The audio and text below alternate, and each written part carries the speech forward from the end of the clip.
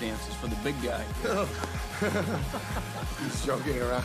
And boom. Welcome, folks, to the American Movie Podcast. If you've never been here before, welcome aboard. I go through movies, news, documentaries, Netflix series, Netflix originals, and I do book reviews. And today's book review, I bring you Zucked, Waking Up to the Facebook Catastrophe.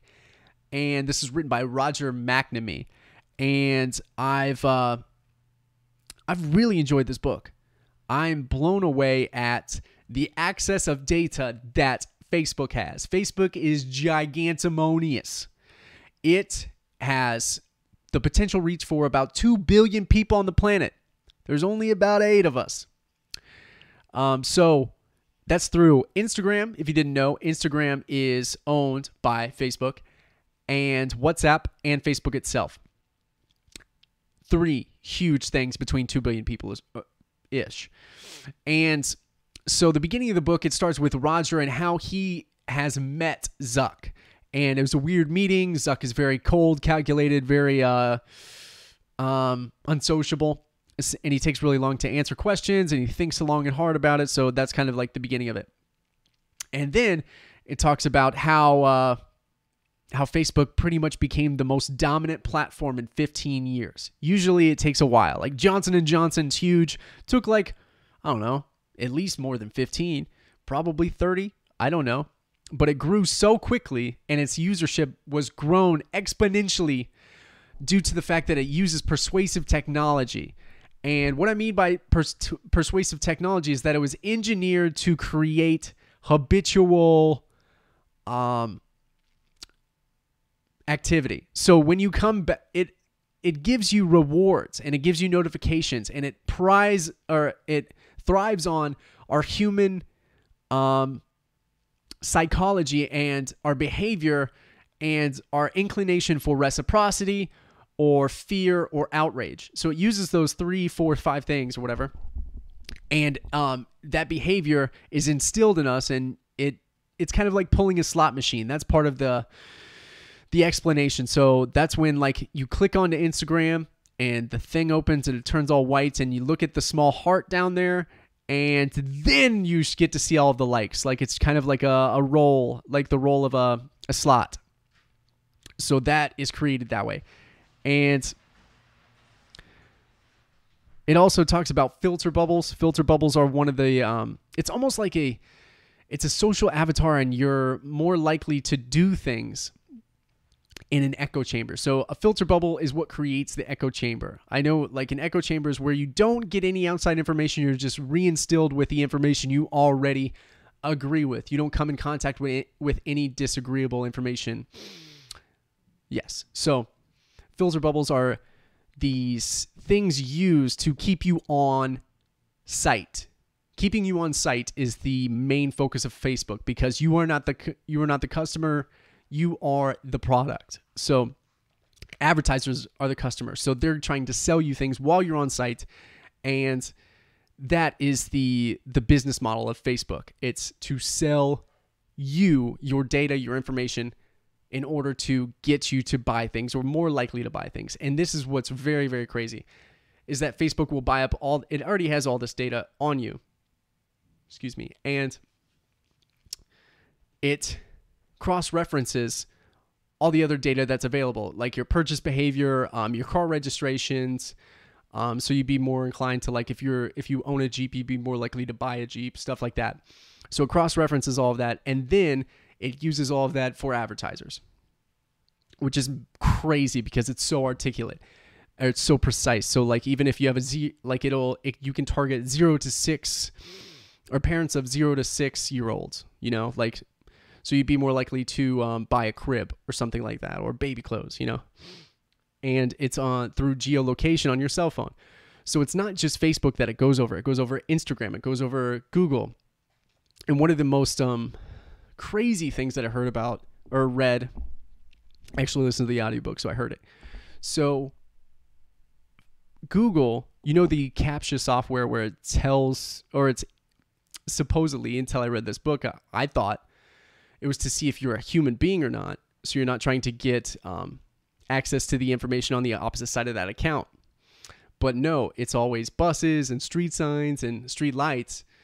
and it's for Google self-driving cars. It's collecting massive amount of data that way to use the data for an ulterior motive without us knowing. So that was creepy. So yeah, it goes into filter bubbles. It goes into the caption. It goes into Cambridge Analytica, which I knew about, but I didn't realize the depth in which it was so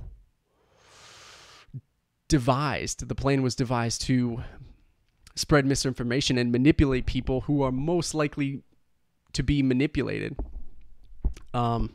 So this was a crazy book. I'm trying not to repeat myself because I recorded this once, and I'm trying to not repeat myself, even though I just repeated that I was repeating. So I'm trying to remember what I went through and what I haven't hit on.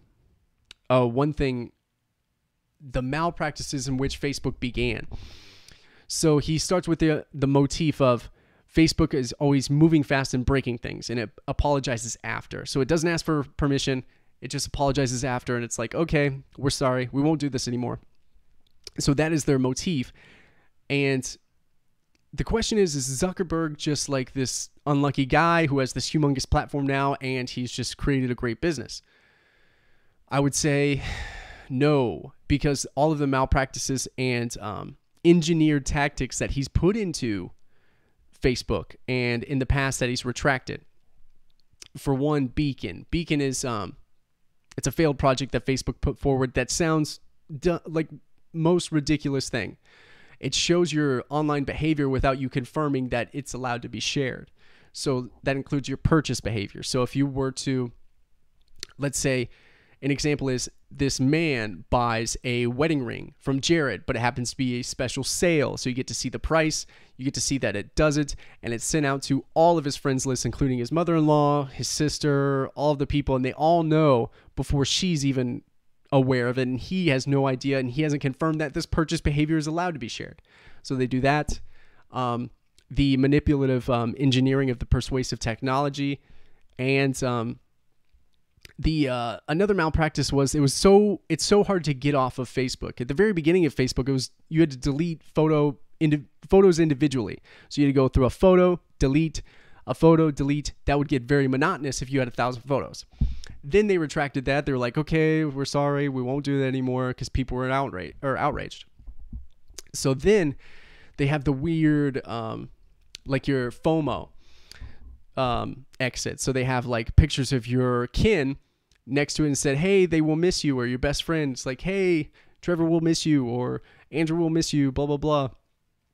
They're gonna miss you on Facebook. So it's like to manipulate you to stay on and think twice about deleting your account because you are the product. So this was a crazy book. Loved it. I work with Facebook advertising, so it's very, very cool, but also terrifying at how much the sheer amount of data that they have. So yeah, that was Zucked. Let me know if you have any questions about the book. I was enthralled by it. It was crazy. And it's I listened to the audiobook, so it's explained by the author himself, which I do care for. I prefer the author rather than just a voiceover artist. So thank you so much. That was Zucked.